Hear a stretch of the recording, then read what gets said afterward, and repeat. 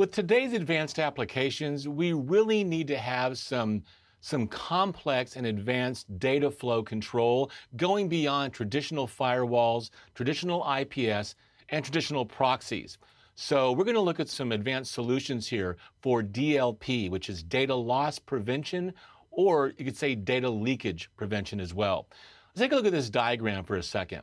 Now, this diagram is courtesy of the Center for Net Security, CIS. It comes from their 20 controls document. You've got to get a hold of that document. I'm going to give a shout out to them because it's a very important document. And this is one of the areas, one of the main controls that they're talking about. And I want you to notice at the bottom that we see some encryption systems. And these are some systems, by the way, that we talked about earlier, like HAPE systems or INE systems that we might be using as part of our data loss prevention, as well as DAM, database systems that can also be inline devices to do access management. But what we're seeing more now is DLP solutions, for example, endpoint protection and host-based DLP. Now, what are we talking about? What type of data are we talking about? Well, we do not want leakage of, health information, of personal information. We don't want leakage of credit card information or people's salaries or their SSNs. And obviously, if you are running an online business and you have a DMZ or a public access zone, you don't want data leaking from those systems as well. So we can use a combination of advanced systems. For example, Cisco has advanced malware protection for endpoints, and using their ESA and WSA and CWS, they have data loss prevention. They work with RSA. Palo Alto Networks has some features within it that can do file disposition, that can work with third-party DLP systems. So it's extremely important that we have something in place to protect data. And there's a big focus on that that's going beyond just using inline firewalls and sensors. Now remember, data loss can even occur as a result of legitimate activities. We're not just talking about, malware, okay? If we're doing e-discovery during a litigation process or forensics, there can be data leakage and data loss. If you are looking at covering all these different entities like people and processes and systems, there's going to be leakage and there's going to be loss. And what's important, if you remember from the diagram, and really in all of the different scenarios with CIS, they always put a lot of emphasis on alerting and reporting and analytics. And so we want to combine some of those advanced analytic tools to be able to analyze endpoint actions, data in use, data in motion, or data in rest, okay, data storage or data in memory, okay? And we can also combine with these endpoint protection systems, we can use deep packet inspection on our next generation firewall and our next generation IPS, and of course, tied into our centralized management framework. Over the last several years, there's been a shift, a noticeable shift in attention and investment from securing the network to securing the systems within the network and data itself. So DLP controls are critical, and they're going to be policy-based, and they're going to include classification of your sensitive data, like examples, SSN, credit cards, intellectual property, other types of corporate secrets and formulas, all that information, okay? And we also need to remember that these may be in place for compliance or for regulations as well. Let's take a look at some examples of some systems that can provide this advanced data loss protection. Here we're looking at the Cisco WSA. This is a virtual WSA appliance. And you can just see here that we have a web proxy, which is going to also provide data loss prevention for us. So cloud web services from Cisco, WSA can also participate with RSA DLP. Deep packet inspection is also referred to as granular or fine control. Your WAF, your web application firewall, can provide this application inspection and control. Advanced visibility and control. What we're talking about here is we're looking really at layer 5 through 7 of the OSI model, and not just analyzing traffic based on port numbers, but on the actual behavior of the application and the way that it's using data. We can use content security on a Palo Alto Networks NGFW, and of course layer 5 through 7 policies. So these work hand in hand at layer 3 through 7, and they also work together with endpoint systems. For example, Palo Alto has their Traps agent that can run on their endpoints to participate in data loss prevention. Here we see an adaptive security appliance doing deep packet inspection. This is going to be, port-based DPI. And you can see here, for example, we're actually going in and we're matching the request URI with an inspect map for HTTP.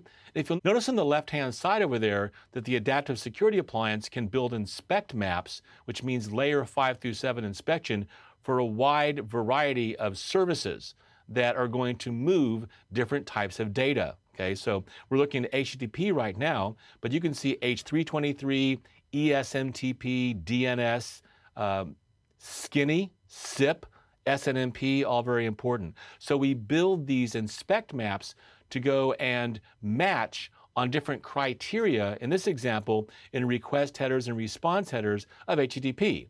And we have the ability to say we want to match this and drop it, or we can say we don't want to match this and drop everything else. This could be, SQL injection attacks, for example, in the URI. It could be other types of malicious behavior in the URI. We can go even further and use regular expressions to match and protect from data loss. Here we see inspecting FTP, and one way that we can protect from data loss here is only allowing certain FTP commands, okay? Or in this case, matching certain commands that we don't want to allow. So we have those capabilities as well. Like, for example, we're not going to allow delete, make directory, or put, okay? That's a great way to protect from data leakage with FTP. Here's ESMTP, so we can use an inspect map for ESMTP on a firewall, or we can use other services. For example, Cisco has the email security appliance, which is really a message transfer agent that you can use for your protection. It'll handle and protect all of your inbound and outbound email using ESMTP, and we can use other services as well. For example, we might want to use a cloud protection service to protect all of our email coming to and from our company, but do it through the cloud. Here we see the ASA doing deep packet inspection on instant messaging. Now, instant messaging is another huge area for data loss and data leakage, because instant messaging clients used to do just chat, okay? Used to just do IM, but now through Instant Messenger, you can covertly tunnel with an HTTP, and you can have conferencing services, you can transfer files, you can do voice chat and webcams, and those are all huge vectors for data loss and data leakage. So what we see here in this example is we're going to go in and we're only going to allow, let's say, MSN Messenger, and we're only going to allow the chat service, okay? So we're not allowing conferencing, file transfer, voice chat, or webcam, all key vectors for data loss and data leakage. And here we see, as I mentioned, all of these tools can build regular expressions, and we can use advanced analytics now. For example, we can have syslog and netflow sent to advanced tools, and they can parse and they can correlate the data. They can use regular expressions, and we can actually get some very powerful data analytics services. So not only are we preventing data loss and data leakage, we're actually analyzing our networks, and we're reporting and monitoring and finding results on the types of data, and we're getting visibility into the types of data that are being used in our network, because they might not be allowable in the AUP, okay? So we can get visibility as well with these tools. Another powerful feature is S-Flow. S-Flow provides the necessary data to effectively control and manage network usage. Its goal is to detect, diagnose, and fix network problems. It can do real-time congestion management, and it's excellent at understanding various combinations of applications, peer-to-peer file sharing, web apps, DNS, and any changes to the behavior in those applications. So here we can see we've got a layer 2 or layer 3 device.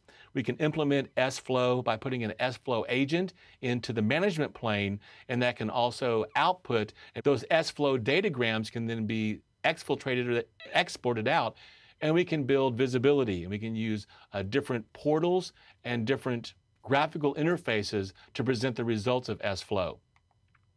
S-Flow can also be used for usage accounting, for billing and chargeback, let's say interdepartmental or internal customers, charging back against their budgets, for example. We can use it to determine audit trail analysis, to identify unauthorized network activity.